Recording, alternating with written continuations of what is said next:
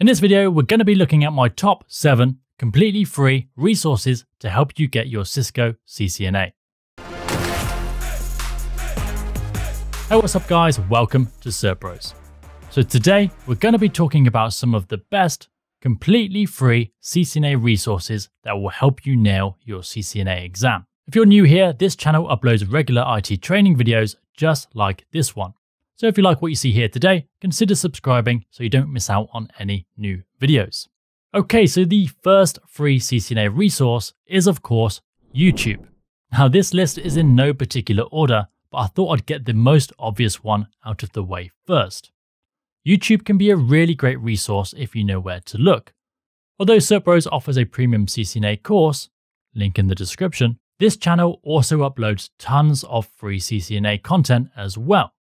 But aside from this channel, some of my favorite YouTubers for CCNA content are as follows. Keith Barker. He is a trainer over at CBT Nuggets, but also has a YouTube channel full of great videos from tutorials, quizzes, and live streams. Another channel to check out is Jeremy's IT Lab. Jeremy's channel has really exploded recently, and it's clear to see why. On his channel, you'll find full-length, detailed CCNA videos. Of course, if you're searching YouTube for CCNA content, it won't be long until you come across David Bumble's channel. David is well known for his courses on Udemy, but also for the huge amount of free videos he puts on his YouTube channel. He seems to be moving more into the ethical hacking space at the moment, but still has a ton of great content for the CCNA. Another great channel is Network Direction. I particularly like the network fundamental videos, including things like cabling, routing, SNMP, and so on. So those are just a few great channels to get you started. There are loads of great channels out there, and I could make a whole video about recommending the ones to follow. But for now, let's move on. Number 2 on our list of free CCNA resources is Cisco Packet Tracer. How could I not mention one of the most valuable CCNA study tools available? If you haven't heard of it, Cisco Packet Tracer is a network simulation tool that allows you to design, build, and test your own network topologies. It allows you to interact with devices and configure them with the Cisco command line. One of the most valuable features, though, is being able to see the protocols working in a visual simulation mode. This lets you see the protocol messages flowing throughout the network in real time. Packet Tracer is a great tool and a must when studying for the CCNA. Best of all, it's absolutely free.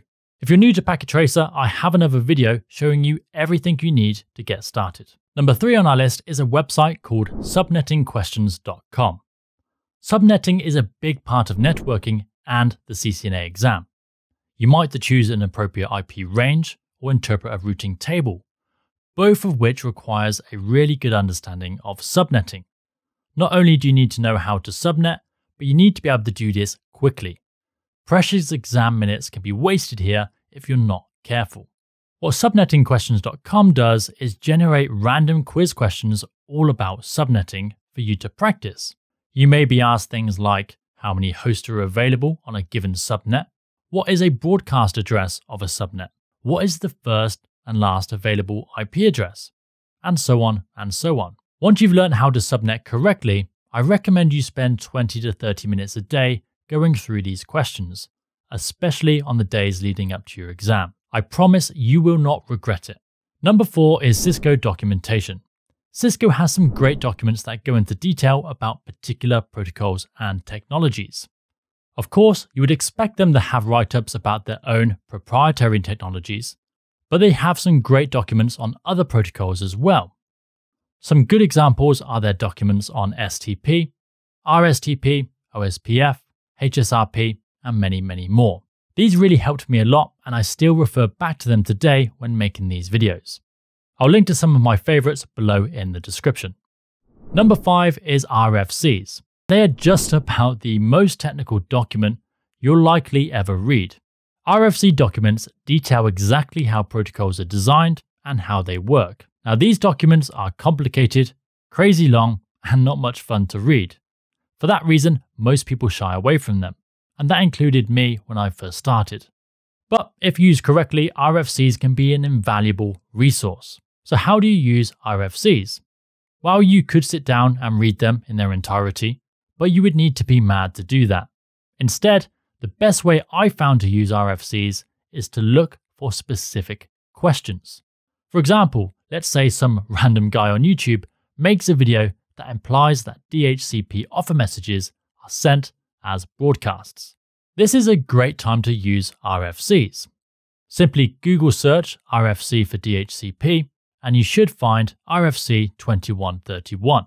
You can then either look down the table of content, or what I usually do is press Ctrl F and search for a keyword. For this example, let's try the keyword broadcast.